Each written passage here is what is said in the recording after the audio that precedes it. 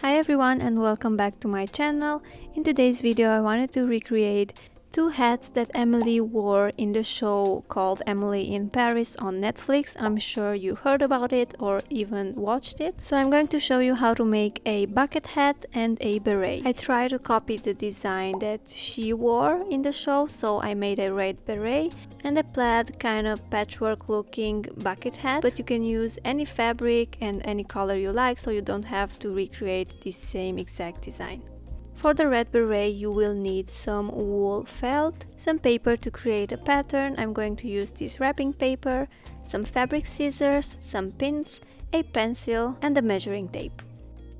So the diameter for the hat will be 30 centimeters, which means you'll need to draw a circle with a 15 centimeter radius. If you have a compass, this will be pretty easy. If not, you'll need to either find something that has the 30 centimeter circumference or use this trick that I am using. Tie a string to your pencil and measure 15 centimeters from the center of your circle. So you'll need to hold the pencil down on the center and just move it around to create a circle.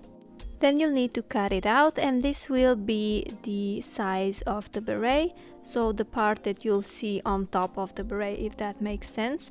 We are going to call this the outer circle. Now you'll need to fold this in half and cut it through the middle. And now we need to determine the size of your inner circle, so basically the part that goes on your head. For this you'll need to measure around your head, maybe not exactly like you would measure for a beanie, for example, because the beret doesn't come as far down on your forehead as a beanie or a hat. Now you'll need to take that measurement and divide it by 2 times pi, so by 6.28. My circumference was 56 centimeters, so I divided it by 6.28 and I got 8.9 centimeters, so I rounded it up to 9 centimeters. And this is my radius. Now from the midpoint of your half circle, to figure this out you can just fold it in half and make a mark. You will need to measure 9 centimeters. And make as many marks as you need to be able to connect them and draw a half circle. Then you'll need to cut this out, and these are your patterns for the beret. Now let's move on and transfer these to our fabric. Take your fabric and fold it in half. Make sure that you place the pattern on fold, just like this. Then cut out your first circle.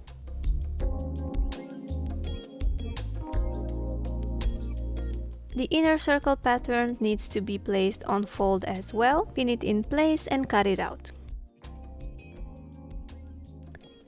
And these are the two pieces that you'll need to sew together to create the beret. From the scrap fabric I'm going to cut out a small piece that we are going to sew on top of the beret.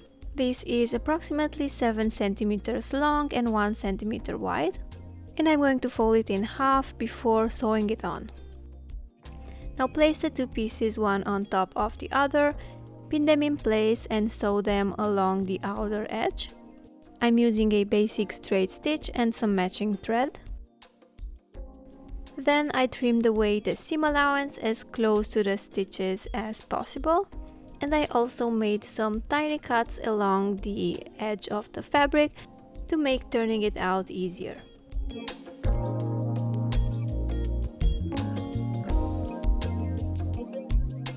Next I folded my beret to determine the middle and I made a mark using a pin. And I'm going to add the stem right there. I think the easiest way is to sew this by hand, but I'm just going to use my sewing machine and sew it with my regular straight stitch. And that's all. It wasn't that hard, wasn't it? Now let's move on to the bucket hat. Since I wanted to recreate the same exact design that Emily wore in the show, I tried to find some similar fabric and I've decided to use these two flannel shirts.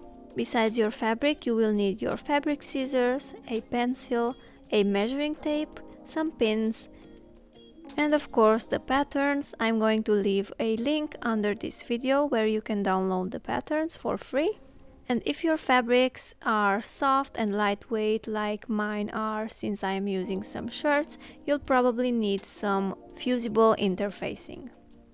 This will add some stiffness to your fabric and basically make your hat look like a hat. Of course, if you are using a stiffer fabric to begin with, you can skip this step. While looking for fusible interfacing at home, I noticed that I only had some iron-on double-sided interfacing. Yes, that's what it's called. So basically you can use this interfacing to stick two pieces of fabrics together. So I'm going to go ahead and use this and add a cotton fabric that is stiffer to one side of my fabric. I've ironed this on and this is how it looks like. I know it's not the prettiest combination, but it will work just fine. Here I had a final look at the design just to make sure that I'm cutting out the right colored pieces for my hat. I'm using the circle pattern to cut out the top of my hat out of this blue plaid fabric.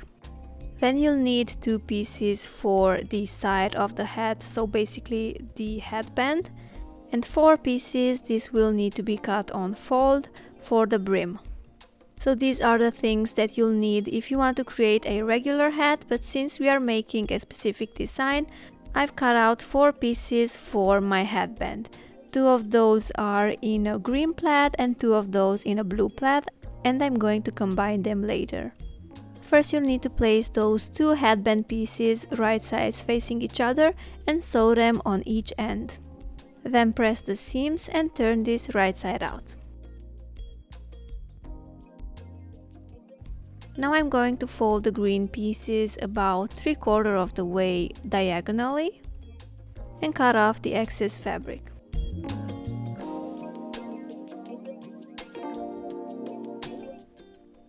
Then place this on top of your already existing headband. I'm going to place this right over the side seam, so this will be hidden. Pin these in place and sew them using a straight stitch. Since the green pieces don't connect at the back, I'm just going to fold the edges inwards and sew them using a straight stitch.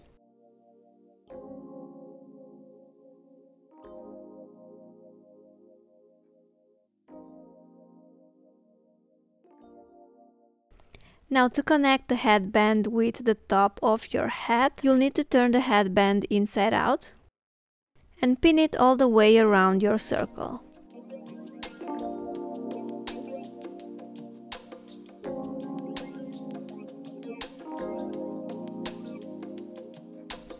Now you can go ahead and sew it using a straight stitch.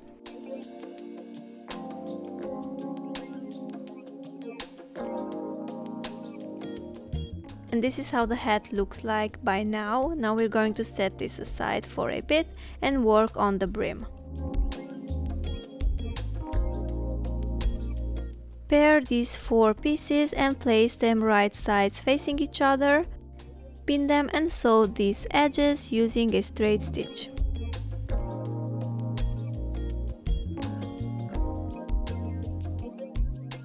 Now that these are connected, you'll need to place them right sides facing each other.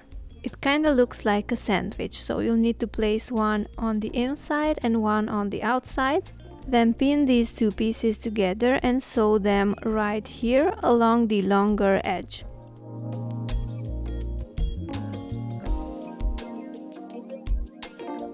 Turn your brim right side out and use an iron to press the seams. And then you'll need to create those lines that are specific for the bucket hat. So you'll basically need to sew straight stitches that are about 1/2 centimeter apart from each other all around the brim. You can either measure and draw some lines if you want to make sure that the stitches are the same distance apart. But I'm just going to go ahead and use my sewing foot as a guide. Now to connect the brim to the hat, you'll need to place the brim on top of your hat just like this. So you'll end up pinning the two raw edges together. Pin all the way around and then sew using a straight stitch. And now you can go ahead and use a zigzag stitch to finish up all the edges on the inside of the hat and make sure that nothing frays.